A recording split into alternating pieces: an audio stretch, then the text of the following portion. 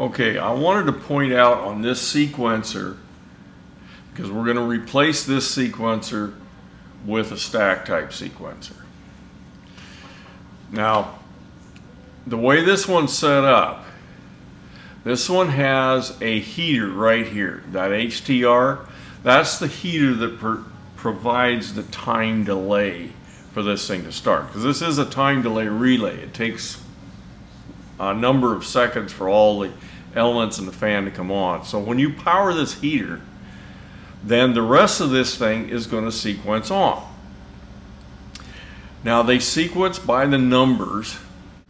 Okay, I'm going to put my fan across that one, and I will have 3 and 4, which this is 3, a little hard to see, and this is 4. This set of contacts here and this set close at the same time. So when the fan comes on, the first element comes on. You can see this little switch between these. This is hard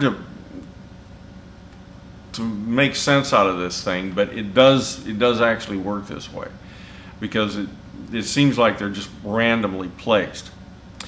Okay, after another short time, between 5 and 6 will close. This switch here will close, so another element comes on.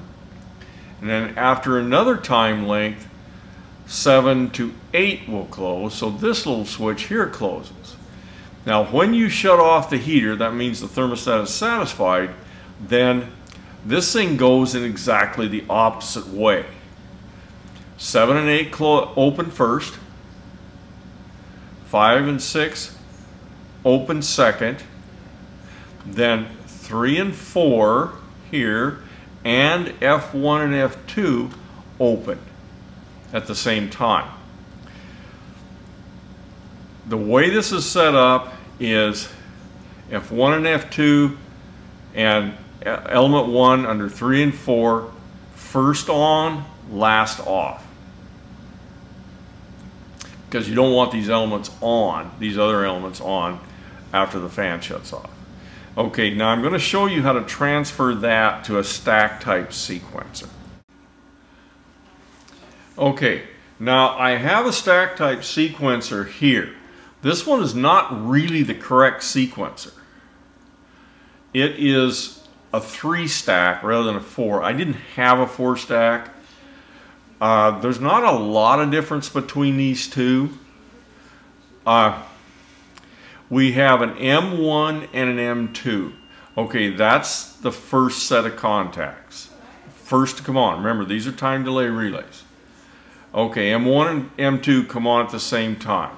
M3 and M4 come on at the same time as M1 and M2. Okay? So you can use the fan and the first element the same as you did with your Honeywell sequencer. You just simply substitute F1 and F2 for M1 and M2. So they will come on first. Then we have M6 and M5. They will come on, and right above it, what would normally be there, is M7 and M8. And they will come on. And then when it cycles off, M7 and M8 shut off, usually at the same time as M5 and 6 shut off. And then again, first on, last off, M2 and M1, M4 and M3 shut off at the same time. Now, down here, these are copper colored. The rest of these are kind of a silver color.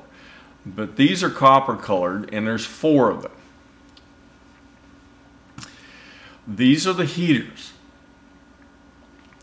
Now when you buy this sequencer, generally there is a jumper between here and here, and also a jumper between here and here. That jumper does have to be there. Don't jumper across or something like that. Jumper from here to there. Most of these sequencers come with this. Okay, then I would put my heater terminals, either one of them, one on here and one on here. That's that HTR terminals that were on the Honeywell sequencer. I'm also going to include a picture from the White Rogers install instructions. They make this sequencer and it operates this way. I would not necessarily use this sequencer with this number on it. I would use the White Rogers sequencer, and I'm going to follow up here with a picture of the install instructions for that. So I hope this makes sense so that you can switch these out. The old Honeywell sequencer is still available. I have seen it in places, and it was an excellent sequencer. It was far better than this type of sequencer. However, you may not be able to find it. Depends on who you are and who you know, I guess. And you may have to put this sequencer on it. Hope this one helps. Okay, here's the page out of the White Rogers install instructions. You're looking for 24A34-6. That's third from the bottom. That has the 4 switches on it. That's the one you're looking for. It will time correctly. Both the M1 and M2, M3 and M4 come on at the same time, and they're the first on, the last off. That's a sequencer that will work, and I hope I've made this clear enough so that you can understand how to switch out these sequencers.